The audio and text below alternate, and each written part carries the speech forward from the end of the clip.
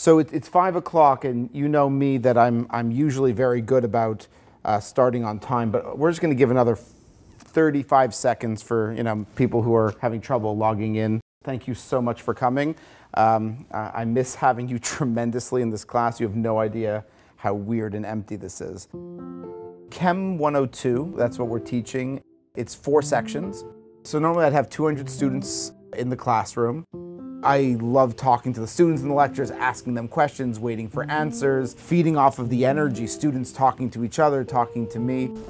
Today I'm going to go in probably 20 minutes before because I have to set up the conference call, and then it's going to be me alone in a room. It's set up great, and it seems that we have everything we need, but we're only going to know how it's going to work when we actually try to get 200 people onto one teleconference call and try to teach them all at once. We're going to try to do this as normally as we can, as if you were here. If something goes wrong, yell at me. Of course, I won't hear you because you're not here, but we'll do our best. This is one of my first experiences taking online chemistry, essentially. And, questions can still be asked, but it just doesn't feel the same as being in a classroom as well. Welcome back.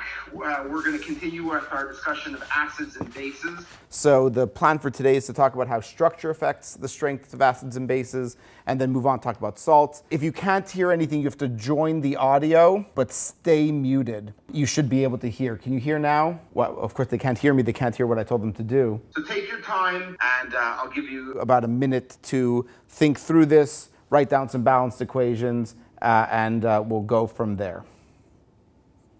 This is where I'd normally walk up and down the aisles like, how's it going? How you doing? It's doing great. Oh, it's good. It's nice, Yeah, I haven't seen you in a while. Nice to see you. What are our other options? We're not going to cancel the semester. We can't put our lives on hold. And one of the things we can do is learn. I think learning you can do, sheltering in place, quarantine, we can learn and we can teach. I think that we need to try to be normal as much as we can. And that means learning chemistry. What kind of solutions would have an answer of 1 or 2? In a word, acid, acidic, very good, excellent. I was really worried that this wasn't going to be interactive, but you're all doing a great job. Thank you so much.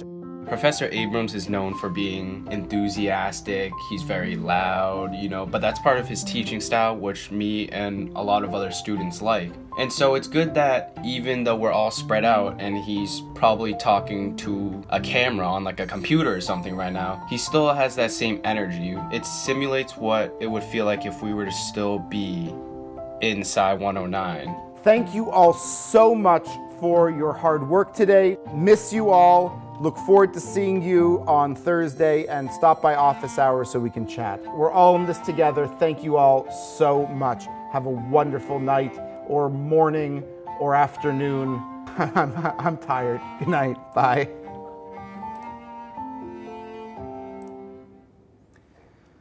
Okay. Guess I'm done.